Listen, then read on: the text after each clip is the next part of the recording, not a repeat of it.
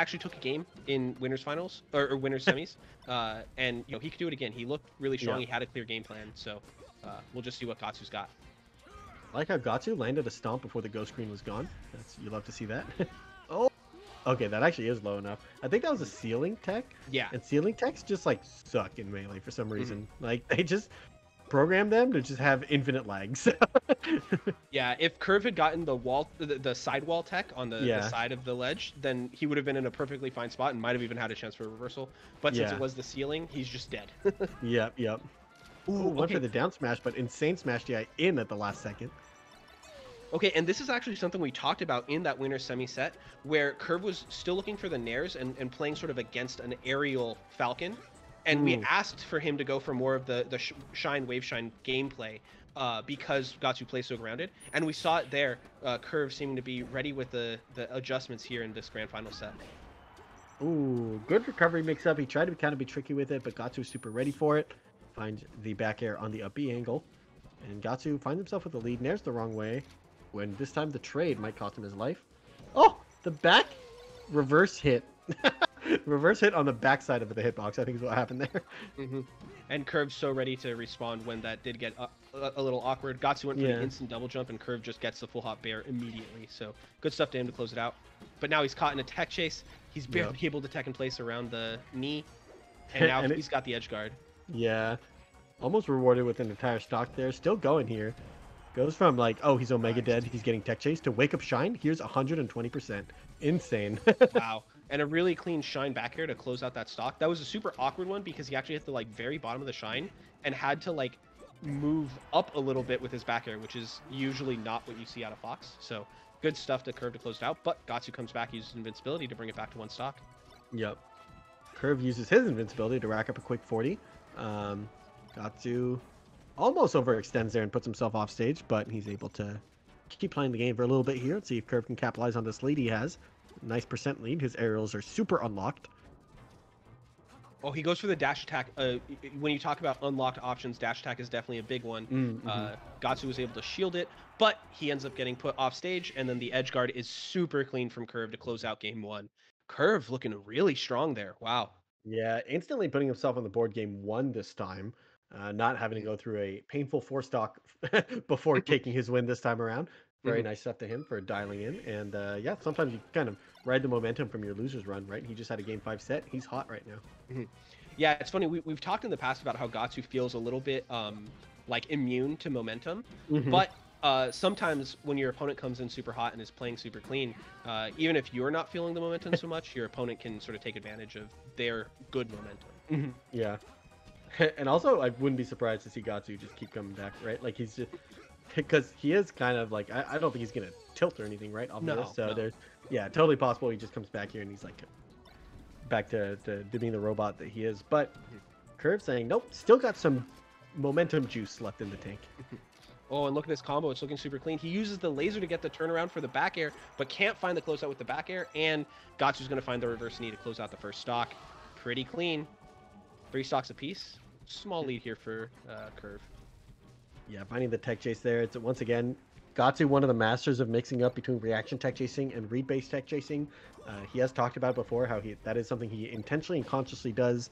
He will react to kind of manipulate you to tech in a certain pattern, and once you start doing more tech in place, because that one's harder to react to, then he starts throwing in the stomps. So kind of cool little mix-up. Oh, he just finds a raw knee from spawn. Are you kidding me? It just kills.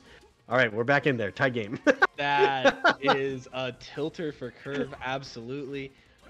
Let's see if he can recover from that. But no, he's already got it in grab. Oh, no! In a bad spot. Okay, he makes it back just barely. Oh, and he picks up this big combo. Gets the CC on the get-up attack, too. Yeah, just Hold like that that. up just barely. They're just tied again. Like, they're both, like, get these big explosive openings, and somehow it's just even. Not only stocks, but literally in percent now. And just like that, Gahtzu finds another big opening. Stomp! And he's just ready to tech chase it all the way to a kill. What an unconventional follow-up there. All right, looking good here for Gahtzu, but Kurv still has a little bit of an answer back. He gets the up tilt on the no tech. That's really clean by Kurv. And now he's got an edge guard situation. Gahtzu goes deep. So far that he's just in the center stage. Oh, I think he accidentally landed on the side platform there. He wanted to like tomahawk wave shine him or something, but... Perfect short in there to avoid Gahtzu covering the ledge. Oh, Kurv tries to aerial back in, but Gahtzu gives him a little bit of space and Oh! reclaims advantage. Gets the spot dodge shine, wave dash up smash. Yep. Oh my gosh, it's so close here. 50%. Kurv's got to avoid the invincibility. Well done And by he him to do does, so. Yep.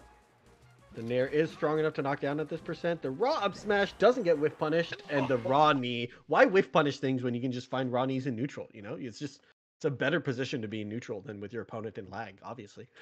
Yeah, Gahtzu threw out like 3 or 4 knees in a row there, just saying, I'm Yeah. going to hit you and kill you right here, right now. Bring it back to 1-1. Very clean by him.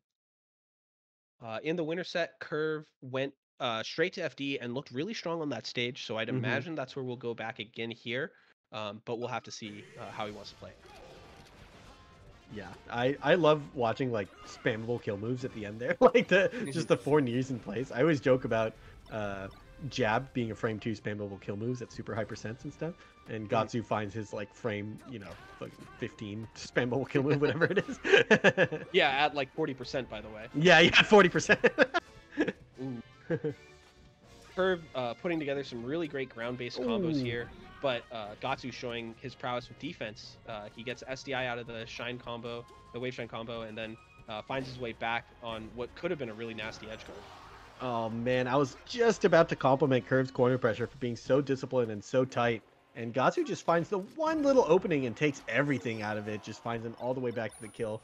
Kurv come back and answers right back though, because these guys are not allowed to develop a lead bigger than 10% on each other. Yeah, and both players are being so clever about how they use invincibility. Here, Gahtzu comes down, or after Kurv actually kills off of his invincibility, Gahtzu comes down and gets a grab that can open up into a nice tech chase. Kurv got out and was able to play around it, but still, that invincibility seems to be a big part of the matchup right now. Finding more off these grabs. Up throw nair is one of those where, like, in other matchups, like in Spacies, it's like the lazy option. You're supposed to just keep chain grabbing. But against Falcon, it's almost a guaranteed tech chase. Like, you just get to pick it right back up after the nair. Oh, but it's not quite guaranteed. And Gahtzu says this is what a guaranteed combo looks like. Finding it into the stomp knee off stage. Brutal. And Kurv, once again, no leads allowed.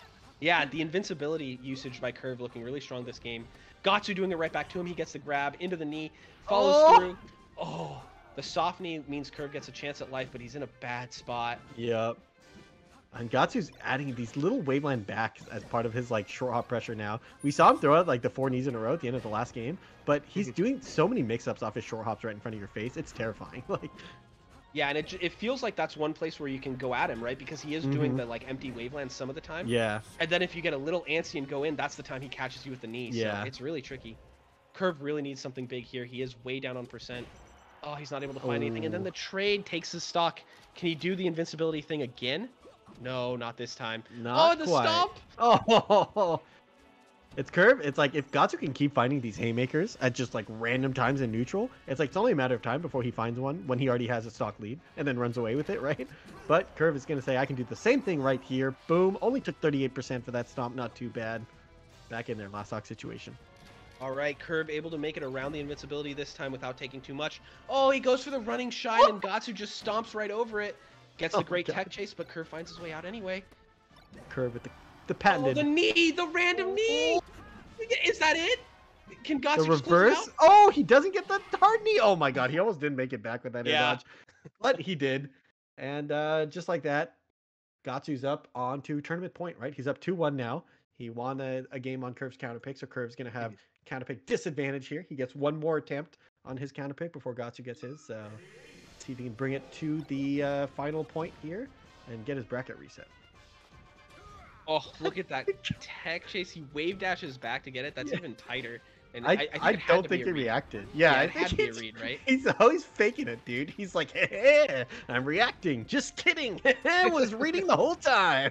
Like, oh my god, and look at him go here. He gets the jab reset. Kurv finds his way out and gets the shine. Now he gets a big combo. Oh, but the grab doesn't connect. He must have been like 1% too low.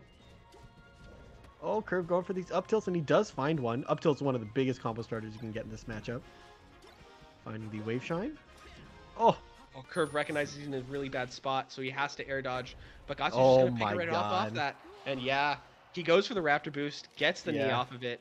4 stocks to 2 all of a sudden. Raptor Pog. All right, Kurv answer back. Again, the invincibility, he's finding grab after grab after grab. But he's already a stock down this time, so he can't keep it even the way he has in previous games. Yeah, it kind of feels like Gahtzu came into this game kind of smelling blood, and he just went right at him, right off the bat, getting himself this big lead. It kind of feels like Kurv realized and has kind of made some adjustments. But man, melee comes at you fast, right? Like you're like, all right, I'm ready to adapt. Wait, I'm already down a full stock. Wait, it's last stock situation already. Wait, the tournament's over, right? Like a best of 3, a best of 5 even can feel so fast.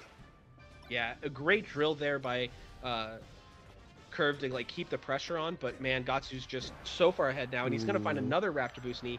He hasn't used this move. I like, know. the entire 2 sets, and all of a sudden he gets 2 stocks in a row off of it. Like I feel like it's long-term multi-game conditioning, you know, because it does feel like he's like pushed you down into a few tech options, and now he's covering 3 out of 4, you know, and it feels brutal. Like he's gotten it every time that he's Raptor Boost, and that's a kill. So. All right, Kurv was able to get around the suicide attempt from Gahtzu, so he's got another lease on life. But raw knees. that knee catching a spot dodge from Kurv. Yeah. So